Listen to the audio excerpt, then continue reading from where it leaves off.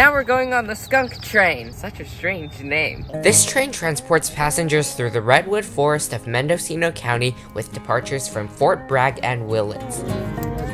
We just boarded the Skunk train. All aboard! And you can choose to be outside or inside, and you can move around at any point, but right now we want to stand outside. So today we'll be riding the train for 25 minutes to Glen Blair. I think it's in the middle of the redwood forest.